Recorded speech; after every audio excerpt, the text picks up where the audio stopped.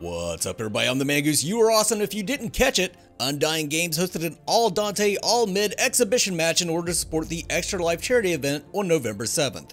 It wasn't the real map, it was only one myth, and the abilities weren't balanced at all, but it was the closest thing we've seen to ethereal gameplay thus far. There are many things to get excited about in this footage, but I want to stress that this isn't the actual game. They took a week to create a whole new thing by throwing a bunch of their assets together so that they could have something fun for Extra Life and help support charities for sick kids. While you can't really view this as a proof of concept, it at least proved to me that Ethereal will be what I've been so desperately wanting. A third-person Moba with interesting characters that merges lore with gameplay. Dante's voice lines, animations, and kit seamlessly merged form with function to give us the Deadpool-like myth that he was supposed to be. And it looked fucking sick on top of all of that. Let's dive into Dante's abilities. They didn't provide names for any of the abilities, so I'll just be making my own up here. Also, please bear in mind that the mana cost, damage, and cooldown were all given a crack infusion for this test. He's not going to hit nearly as hard in a real game. His first ability was a long-range projectile that pierces through enemies, good for hitting someone through minions or for some quick wave clear. His second ability was a grenade toss that exploded after a short delay. There will be indicators for the ability in the final product, they just weren't any here. His third ability was a combat roll in the direction of travel. If all of this seems simple, it's because Dante is meant to be a beginner character that newer players can easily grasp. Where it gets really interesting is his right click. Dante fires off both transmuters in rapid succession until they eventually overheat, causing you to drop them, and Dante starts like flailing his hands wildly to cool them off. While you're waving your hands around, you effectively silence yourself. You can move, but you can't basic attack or use abilities. This provided for an interesting high-risk, high-reward ability that will definitely separate novice Dante players from masters. They were able to encapsulate the spirit of the myth in one ability and do it in a way that's meaningful to gameplay. So now all we have left is the ultimate, which we were calling the base cannon due to the sound effect and the fact that you can kill someone in their base. This was a long-range snipe much like Murdoch's Long Dong from Paragon. You just aim and fire a massive laser that pierces terrain and minions. It was really satisfying to see all the damage numbers pop up after you fired this through a minion wave. Undying will not confirm if this ability will travel through map layers. If you didn't know already, Ethereal will have a vertically tiered map structure where the lanes will kind of hover on top of each other. But personally, I think it will pierce the levels. What fun would an ability like this be if you couldn't take out an unsuspecting target like a tier below you? Many people in chat during the event started calling Dante Twin Dock, which I think is pretty hilarious and appropriate with his grenades, quick-firing right-click, and his Long Dong-style base cannon. Ethereal isn't meant to be a successor to Paragon, however, if there weren't any similarities between the two, I probably wouldn't be that interested in it. The game we played took place in a one-lane map, but that wasn't just a lane from the final map used for the demo. This was a map created specifically for the Extra Life event, and they made it in about a week and a half. If you're familiar with the Unreal assets, you'll probably recognize the level itself, but they added in many of their own assets. There were minions present. These were placeholder Paragon minions. Each side had a tower to contend with. I'm not sure if this is the tower they will use for the game, but I kind of hope so. I like the Sauron feel of it. There was a glowing tower range indicator that I thought was quite cool. On the sides of the map were glowing health orbs that you could pick up for regen. I'm not sure if that will be something present in the actual game. Most interestingly, the core or nexus or whatever you want to call it, you had to defeat to win was a large living Valkyrie. I loved this. The Valkyrie had its own ability set complete with indicators that you had to dodge or you would take massive damage. We couldn't adjust sound much during the demo, but I was very surprised and delighted that Dante was using his voice lines. The music was epic. I really enjoyed the background music and that will be in the game. Dark and his team really knocked it out of the park with the score.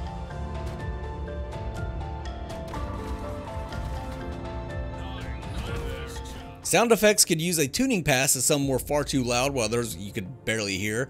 However, they all seem to fit with the abilities being used. While we can't call this a proof of concept, we can look at it as proof that Ethereal is very real and is on the right track to be very fun. Everything looked amazing, not just the graphics, but the entire aesthetic. It felt epic to play as this cocky gunslinger doing battle in a fantasy setting, culminating in a fight with a giant light sword wielding Viking. There were, of course, many bugs in this, and they also had an internal 100 ms delay, which made it really hard to hit abilities. Much about this event didn't really go as planned. However, this was something that UG slapped together in a little over a week, and it was still breathtaking. The little bit I played left a permanent grin on my face. If this is what they can accomplish on the fly, then just imagine what the final product that they've sunk years of their lives into will be. If you want more information about the demo as well as some of the GDA insight, be sure to check out episode 6 of Enter the Ether, which will come out tomorrow if you're watching this on the day of release. Now, instead of signing off as usual, I'll leave you with a full match of the demo and give those watching the premiere time to ask some questions. Enjoy.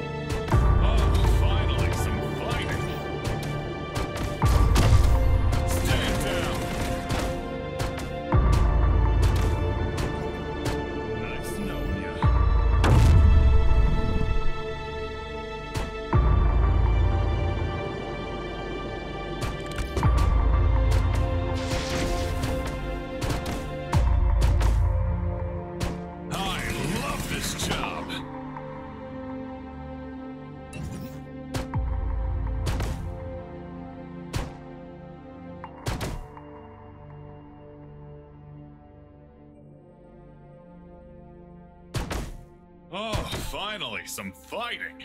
Knock, knock.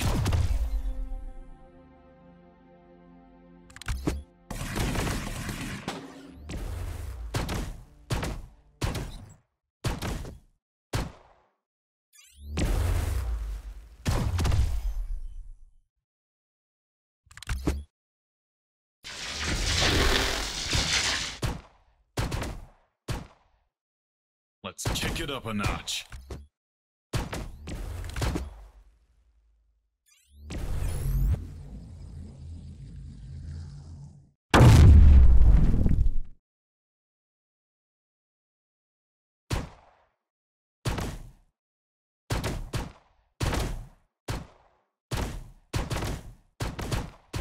This'll be easy.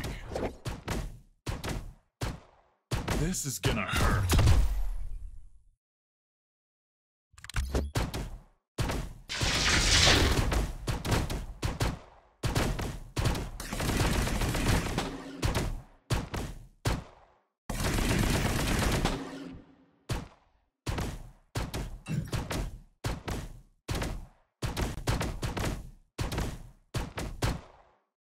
Let's hurry this up. I've got a meeting to be at tomorrow. Lock and load.